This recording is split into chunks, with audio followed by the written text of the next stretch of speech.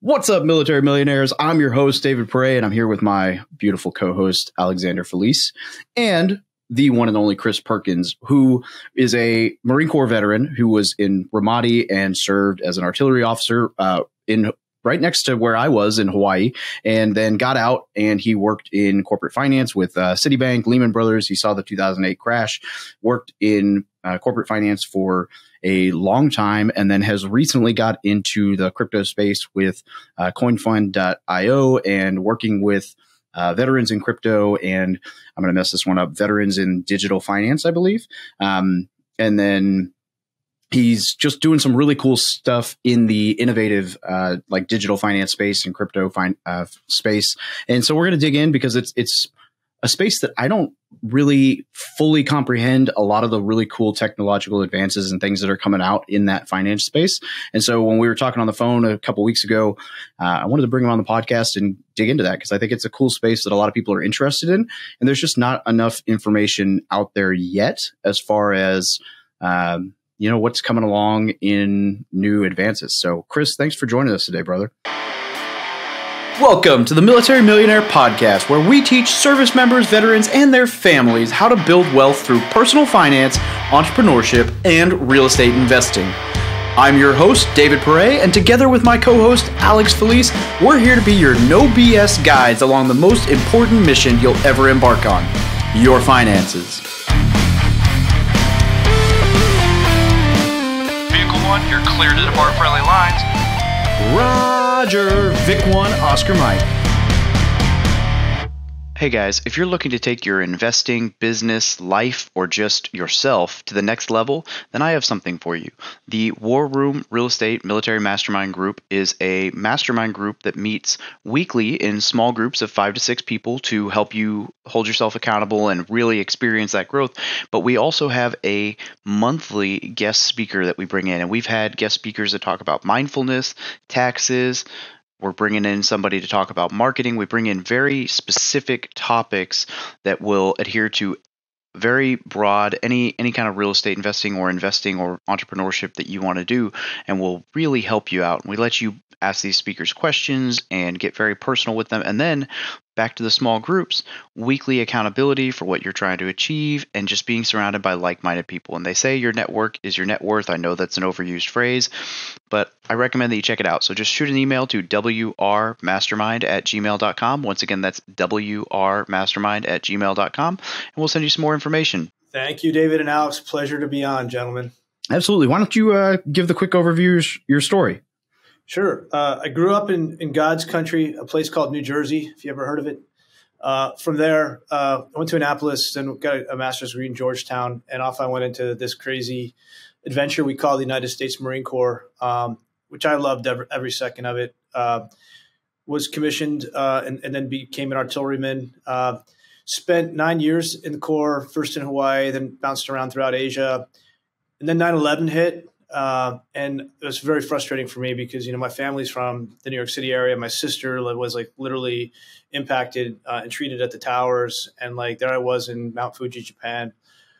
So I knew I couldn't get out at that point. And then for me, it was a matter of how do I get to the war? I'm a Marine. I deserve, my job is to fight. And it wasn't easy. I'd been in the fleet for a while and they tried to send me to Jackson, Mississippi. And I remember I was at what we call expeditionary warfare school. And I tried to change orders. I know that doesn't happen, but I was able to find a guy who just had a baby. We had a few drinks and I convinced him to stay home with his daughter. And I was able to get to Camp Pendleton, and off I went. I was actually I served under Jim Mattis, 1st Marine Division, part of the Battle of Fallujah. We shaped it a little bit. And then I begged and pleaded to get down to the battalion, and I joined 2-5. And we tried to hold the city of Ramadi for those 7 months. Incredibly challenging. This is 2004, 2005. So for the folks who are familiar with that era, it was a tough fight. Unit probably took over 260 wounded, 15 KIA. But God, it was an incredible experience. And it was such an honor to serve in the Marine Corps during that time. It was then when really had to really start understanding innovation, right? Because you're fighting an enemy that is a very difficult enemy to identify. And, I was an artilleryman with an infantry battalion, so I just couldn't go around blowing everything up because we were operating in a city. So I had to use my brain and really think through how I could leverage a lot of these things we would call non-kinetic effects. So the civil affairs team, how could we use information operations and other attachments that I had? How can I use them to get an effect on the battlefield? And how could I work to really win some of those hearts and minds of the local populace, the populace that, it's hard for us to understand. So innovated so many different things, learned a ton of lessons. I'll give you a quick story. Like one time, I had unlimited money where I could find an Iraqi contractor and try to fund them.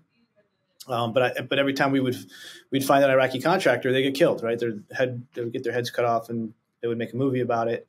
And so it was very hard. And finally I found a guy, asked him to build a school. He built a beautiful school. And of course, the day I paid him, it got blown to smithereens. And so, I don't know who blew up that school. I don't know it was a terrorist. I don't know it was him. He wanted more money. So after that time, I was like, you know what, guys, like enough.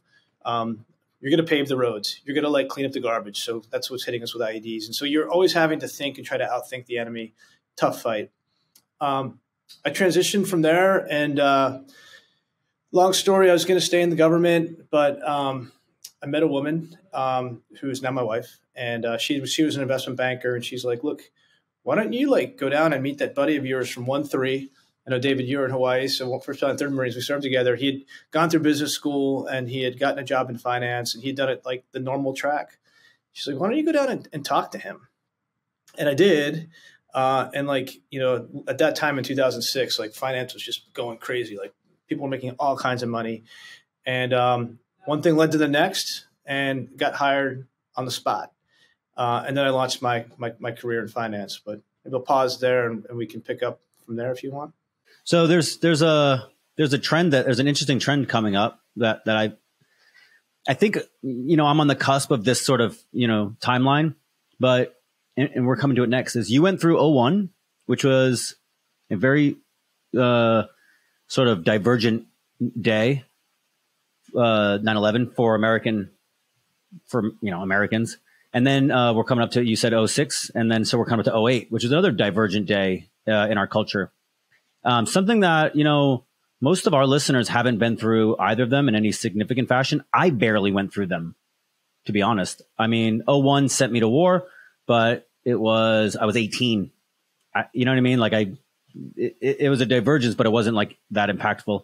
And then 08, I was in college. So I sort of felt the effects. It was third order effects for me. It wasn't me losing a job or me losing a house, but you went through both of them sort of face first in that age where you go through things face first, let's say. So I'm really curious. I'd like to hear the rest of the story, but then I'm really curious if in the back of your head you can think of nobody.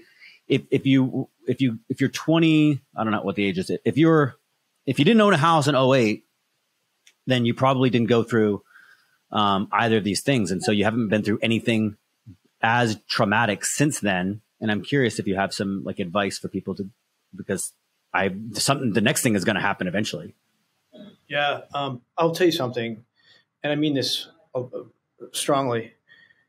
The worst crisis, no matter how bad it is, it always gives you the best opportunities. I'm telling you, it does. I left Iraq. It was a tough fight, right? But that Iraq gifted me with a couple of things that no one can ever take away. And probably the most important thing is perspective, right? I was with Pat Rapico the day he was killed, right? We had breakfast together. And I was there when he was killed, and I was with him 1 second, and the next second he wasn't there. And so when you step back and you think about that perspective, I realized when I'm going to get back, I got to make a difference, and I got to do it fast, right? Because I don't know if I'm going to be here tomorrow. And it gave me this sense of perspective and almost this impatience that helped me out. When you go through the financial crisis, terrible experience. And I'll give you I went through the whole thing. I was sitting at the floor in Lehman Brothers running a derivatives business at the heart of the crisis. And so I watched billions of dollars blow up in front of my mind. But that terrible experience led to incredible opportunity, because the next day my phone rang and they said, hey, do you want a job? And I said, it was Citigroup. I said, well, what kind of package do you have? And they said, well, it's an incredible package. It's called The Job. And my wife was in mortgages, right? So she blew up, we blew up. it left us in a pretty challenging position financially, as you can imagine.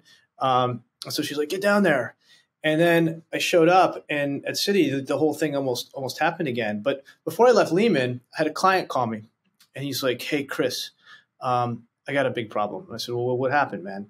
And he said, I just wired, it was like $50 million or something to Lehman Brothers, and it was a mistake, right? And normally if you made these mistakes, they happen, right? Like, and you find them, you decay them. But when you go bankrupt, typically if money goes in, it falls into a black hole, and then they figure it out. I mean, they're still figuring out whose money is what in Lehman. Like, it's like that bad. Like, literally, they're still figuring it out. And so I made some phone calls, and I was just like, hey guys, find that wire, decay it, which means don't honor it, like cancel it. And they did. And so when I went across to my next firm, guess who my first client was? It was him, because I saved his career, right? And then the other thing that helped me, and I'm talking about opportunity, right? I had been in finance for 2 years. I was doing all right. Like, I was growing my career, right? But I was much older, and I had no experience, right? And so and the thing about military is, like, you typically transition out. You have incredible experiences that they can't teach. And all the technical stuff was within your control, right? You can work your tail off, get up. And I did. First in the morning, like, there at 5 a.m., studying, last one to go, because I can control how hard I work, right? So that's one of the legs up that we had. But anyway, so as I transitioned across, suddenly, like, all these laws came out. In the United States, it was Dodd-Frank. And I was in derivatives, and and the laws required us to take $700 trillion in derivatives from unregulated to regulated. And I looked around, and I'd been in derivatives. There's nobody who had experience in this. And laws and regulations were coming out, thousands and thousands of pages. And again, like, who is going to run this thing? And I'm like, you know what? I'm going to read every page that comes out. I'm going to jump into the arena. And I did. I'm like, hey, guys, I want to run this business. And they're like, who the hell are you? I'm like, yeah, I just got here from Lehman. And, I kind of understand this. And by the way, I've done the research now. I can talk to what's happening. Let me build this business. And they said, we don't have anyone else to do it. So I guess so. And what happened there was an incredible level setting, because nobody had experience in this new business. And I was able to really jumpstart my career. You fast forward, from there, we took that business, we grew it into a pretty big one, multi-million-dollar revenue, $40 billion in client money. And we were successful, and people thought nothing about Citi. But, like, again, you go back to the Marine Corps lesson. What do you got to do? What's my mission? And then how am I going to build and task organize a team to accomplish that mission? And we did that. So we built the #1 business in the world. And then, you start going along this path and building businesses, and, like, got a tap on the shoulder in 2018. And they're like, hey, Chris, we want you to look at this business. And I said, okay. And I knew that some of it was being run fast and loose. And it was one of the most complex challenges that I'd ever seen. I was dealing with, like 5 or 6 different jurisdictions, which led to like 12 regulators. And the day they appointed me to run that business was the day that Bloomberg reported a $180 million loss. It was called foreign exchange prime brokerage. So again, you're like, what do? You fall back on your team. You say, guys, this is the mission. We brought them all together. It's going to be hard, but we're going to muscle through this. And we cleaned it up in 9 months, 12 regulators later. And then by the time I left traditional finance, I was running a third business called our global futures business. And futures, if you don't know them, they're a super fascinating part of financial services. They actually started, people will argue whether it's Chicago or Japan, but like really with agriculture. And it allowed farmers to hedge the forward pricing for their goods. And those markets evolved in Chicago, New York, and other places. And eventually we realized that, wow, we can actually deliver financial products in the future. And so I was running those businesses. But eventually I just couldn't stand it anymore. And because I was so focused on innovation that I was pulled right back into crypto, which I'd been looking at for years previously. I just want to make a mention that the guy who worked at Lehman Brothers in 2008 said he went to work for a finance firm later that played fast and loose. I thought that was that was a little notable. Also, on your previous advice, I'm so sorry to cut you off. On your previous advice, a quote that I live by, Sun Tzu said, "In the midst of chaos, also lies opportunity." I think about that every day. And whether it's, the military did the same thing for me, some of my mistakes in my previous life, catastrophe allowed me to become, much more successful. So I really like that advice, adapt, innovate. Yeah. Markets work in cycles, right? And you almost have to be a contrarian thinker. When times are the worst, that's when the best buying opportunities are, right? And and that's why like people always get it backwards. They buy when things are hot and heavy, but everything in this world cycles. Like we're in the midst of a bear market right now in the crypto industry, but gosh, the opportunity set is the biggest that I've seen. David, you got anything to add to my podcast? I'm just letting you go because, when we're talking about bear markets and crashes and 2008, it's your world, man. You're a doom and gloom guy. I'm not doom and gloom. I'm contrarian. Everybody right now is super, like you said, except for crypto. And, people are a little bit scared about the stock market. But in general, I think right now everybody's very, very, very confident, outstandingly confident. And yeah, I'm like, oh, well, the end is near. And then when people... I remember from 2008 till about 2012, I couldn't have a single conversation, and maybe it's just the people I was around, but I couldn't have a single conversation with somebody without them complaining about the economy.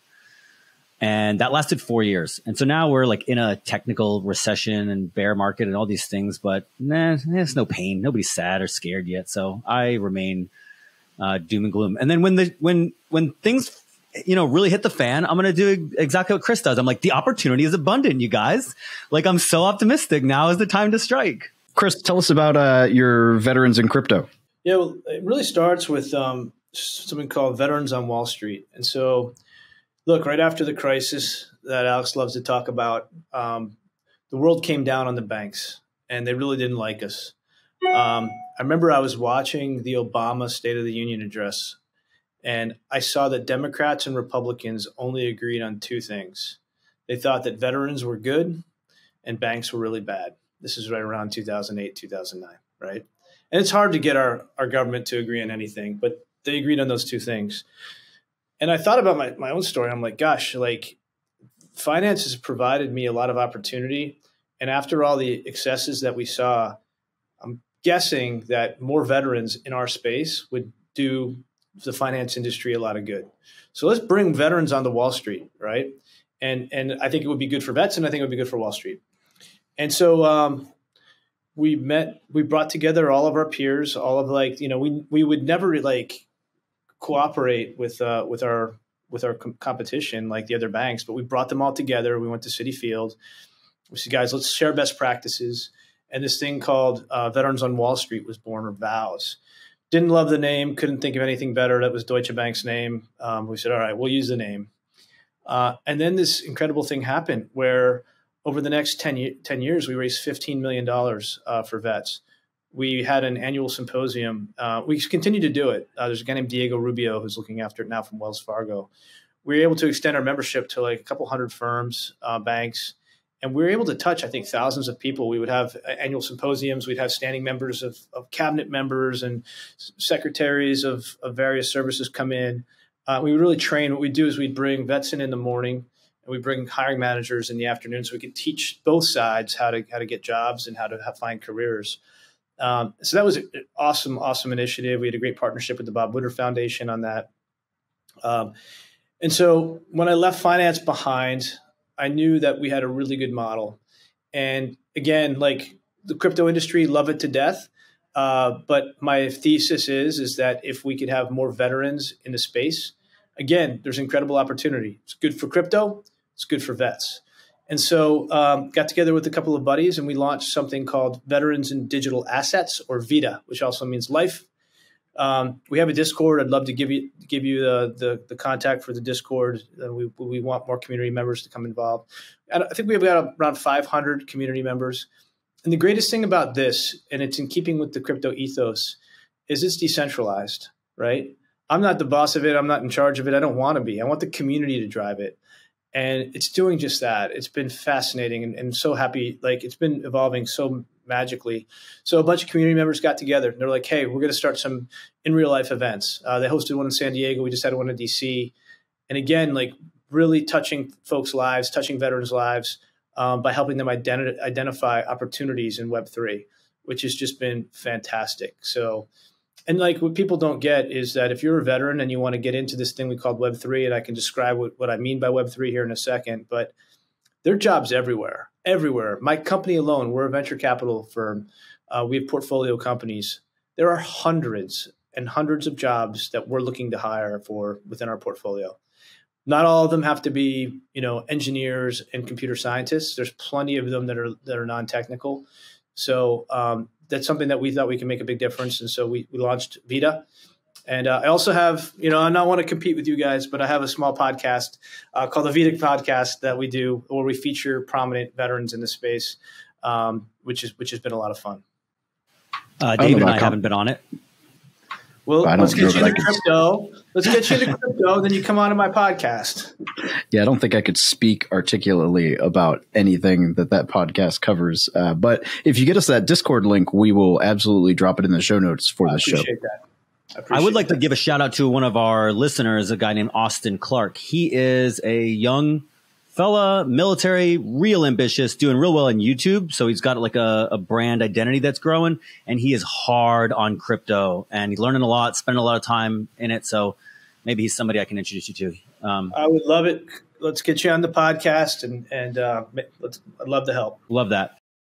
Yeah, his channel has grown real quick. He's up to 11,700 subscribers as of right now. He was he did a SkillBridge internship for me for 5 months on his last 5 months in the Army. And when he started that internship, he was under 1,000 subscribers, and that started in October. So in a year, he's almost half of my subscribers in the last 4 years. So yeah, he's doing really well because he had a crypto video take off, and he was like, I'm going to just lay into crypto, and it's done very well for him. Cool kid. So what is, tell me about the crypto, like we're mostly real estate investors. I know you're into, DeFi, but do you have any interesting examples about something that's maybe pragmatic about crypto besides the, I don't think, certainly David or I wouldn't say are very interested in, the HODL model of crypto as an investment vehicle, but we both, I can't speak for David, but would both probably agree that there's a huge crypto space coming. I just don't know what it looks like. So can you give us some insight into that? I think it's absolutely going to erase title companies. I give it that for sure. I'm so glad you brought that up, because that's where I was going to start. And that's my favorite example. This is the part of the podcast where I try to red pill you guys. So what is crypto? I like to start by thinking about it at a very big level. And I think this is going to be bigger than anything that we're really imagining right now. The central ledger, the ledger itself, right? That was started actually 7,000 years ago where I fought in Mesopotamia, right? And 7,000 years ago, they came up with this thing called the ledger. They said, okay, who owns what? What are the liabilities? What are the assets? And where does title sit, right? That was 7,000 years ago. Guess what? If you study history, what part of the world flourished in art, science, mathematics, et cetera? It was that part of the world that led the world for centuries, right? And I would argue that it probably had something to do with the establishment of that ledger, which sits not only at the heart of the economy, but I would argue at the heart of civilization. Who owns what, right? Second innovation happened yes, sir? Have you read David Graeber's Debt, the First 5,000 Years? No, maybe I should. You'd like it. And he starts with the whole premise about that is who owns who owes what to who. Right? It's a big deal. And that's how it's a very big deal. That's what makes civilization go around. Second innovation to the ledger happened in the Renaissance with double entry bookkeeping. And then in 2008, we had a pretty material change to the ledger itself. Why? Because we were able to have this thing called the blockchain, which allows for the trustless, permissionless exchange of title. That's the fundamental innovation that we're seeing. And yeah, it started with Bitcoin. Look, when people say I like the blockchain, I don't like crypto, that's not really true because the two go hand in hand. And then Ethereum came out in 2014 and 2015 and really introduced these things called smart contracts. So if A equals B, then C, and you can actually start exchanging value. What Web3 is it allows you to take value, something, You can take that value, that digital, that asset, any asset, you can put it in the internet, and you can it will keep its value because you can identify title and change title within the internet. And if we start thinking about our lives, right? I probably spend, I don't know, 60% of my waking moments on the internet. My kids would spend probably 90% if I let them. But we're spending more and more time on the internet interfacing. And like when I think of the metaverse itself, I'm not thinking of like VR or whatever. I'm thinking about the time that I'm interfacing in the internet. But anyway, we're allowed to now introduce value into the internet. And if you think about it, in Web 2, the only thing you could kind of own is your domain name. Now, when you think about the evolution of the web, it's very much like the evolution of civilization. So in the beginning, right, we had hunters and gatherers. I know you guys are a little bit younger, but when I was in college and I touched the internet for the first time, totally clunky. Like I had to log on my server. It wasn't organized. Hunters, gatherers, right? Very disorganized. And then all of a sudden, we graduate to Web 2, which is like sovereigns, monarchies, right? Where they allow us, they give us like the ability to feed into this innately tribal desire to form groups. But in the case of Web 2, like we're farming the land, and all of our data is going up to and all the economics serve a couple of guys who run the internet, literally. They all get it. It's all centralized. With Web 3, we allow this concept, we build on this concept, and we actually introduce democracy. And why is that? Because we allow these communities to form, but we also allow them to issue tokens and raise funds to raise a treasury. And then based on their ideals, they can vote to deploy their assets in accordance with that ideal. So a good if you learn anything from this podcast, look up the word DAO, decentralized autonomous organization. A good example of this is the Constitution DAO. And so what happened here? In a period of 5 days, 17,500 people. And by the way, in crypto, everything we do is instantaneously global. There are no national borders because it's the internet, right? So 17,500 wallets came together and they raised $50 million in 5 days with the express purpose of buying the U.S. Constitution. It's called Constitution DAO. And they failed. Ken Griffin came in and bought it for like 52 or something like that. I'm sure someone will correct me, but they lost the auction. But it really showed the power of this technology. And this is just like we're so early right now, but David, you said title, right? Like, why do we have we have blockchains now? And one of the challenges, people are always like, oh, it's so nefarious, this and that. The Web3, the blockchain is almost too transparent in many cases, right? Where you can put all those public records on chain. It's going to take some time and effort, but we all know where the world is going, and that's just one small example. Anything that has title can be tracked, and it can be put on the blockchain. Title companies are just so archaic. They're the worst. It's like, how do I have title issues? Like, how do you not know what happened with this house? Like, I don't get it. How do I get involved besides buying Ethereum on Robinhood? What I recommend is if you want to learn about crypto, and again, I'm not trying to, don't put your life savings into this. You have to do your own research, and I'm not giving investment advice whatsoever. But the way to truly appreciate the technology is to take a very small nominal amount of tokens. You onboard via an exchange. It's called an on-ramp. Then you move it into a non-custodial wallet, something like a MetaMask.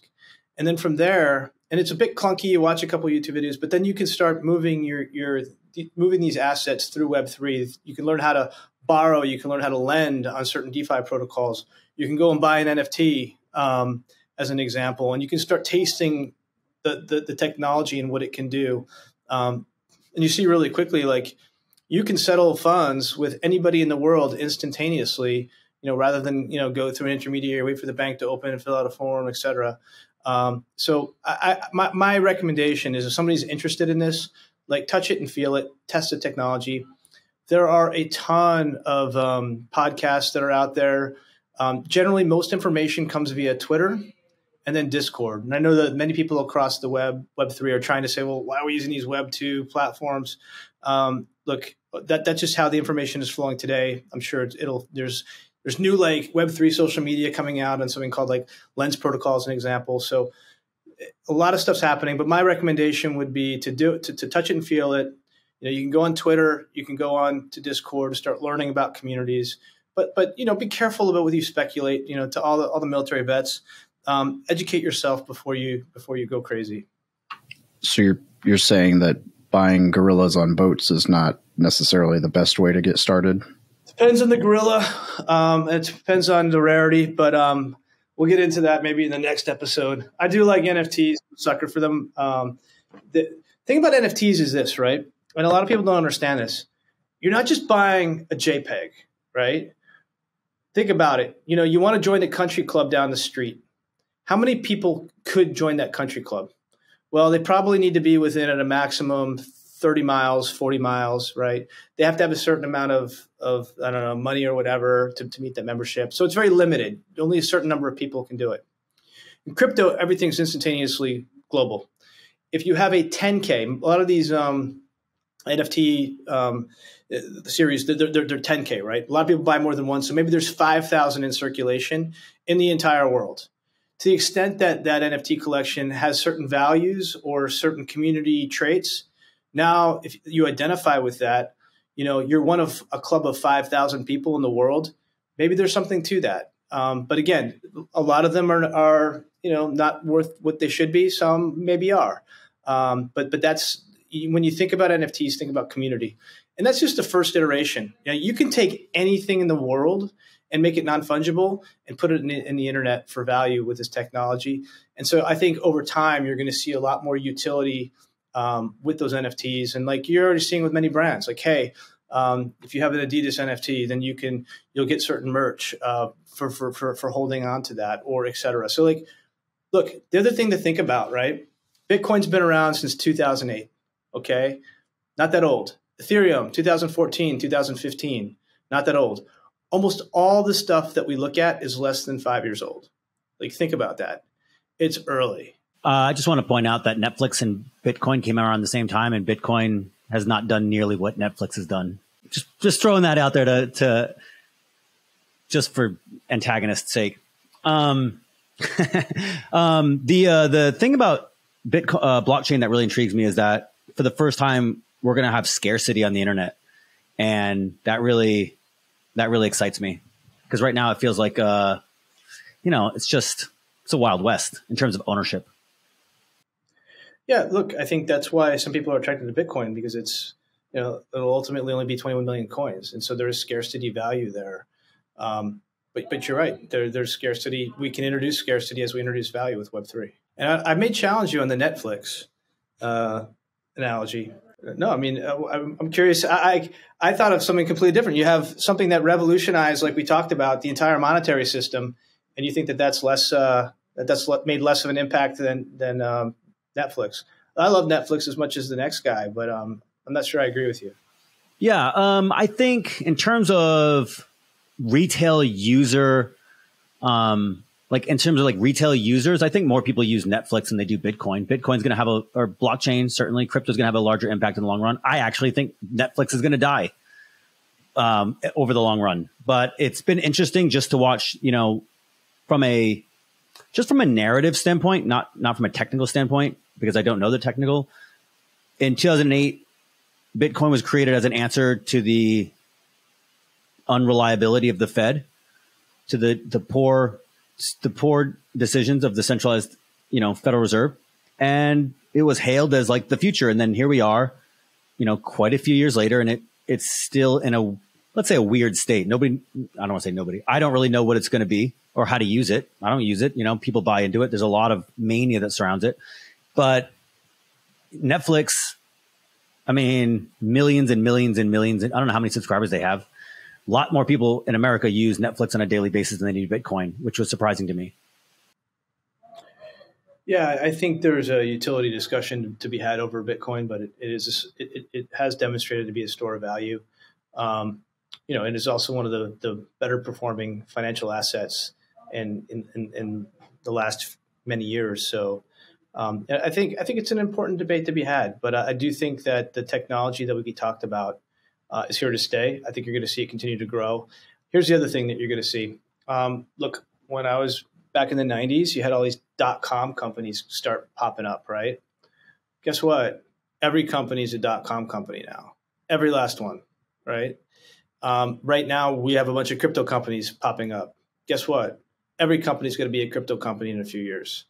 And so that's how I think about it, at least. That's kind of been my prediction for the last, probably year and a half, is maybe 2 years, is that I think crypto is going to kind of be like the .com bubble, where it'll go through a phase where crypto itself is absolutely around to stay. But I would imagine that probably a large majority of the maybe not a large majority, but a good chunk of the coins that are in existence right now maybe won't. I can't imagine that Cumrocket is a enduring a coin per se, but the technology, absolutely, right? So I wonder if it's going to go through a phase kind of like the .com bubble, where a lot of companies disappeared and then it came back as what we know now. I don't know, but no, I think that's right. I don't think, like I said, what you're seeing now is going to be the final end state here. I think over time, every company is going to be a Web3 company. So I don't know enough about the Web3 world, but I saw at one point that people were talking about buying your domain as like a .eth. Does it make sense to go and like start buying your domains as something other than .com at this point? Or I don't know how that would work, as far as if there's something I could do to start preparing for the Web3 world. Great. That's a great question. So what you're talking about are ENS domains. And to your point, if you have an ordinary wallet, there's a whole ton of different characters. What you can do is you can go in, and it's a neat little website. You type in the ENS domain that you want. So like David.eth, that one's taken, sorry. But you'll immediately find out if you own it or not. And if somebody doesn't own it, you can buy it, right? And you can buy it for a period of time. Then what you can do is you can link your non-custodial wallet to that ENS address.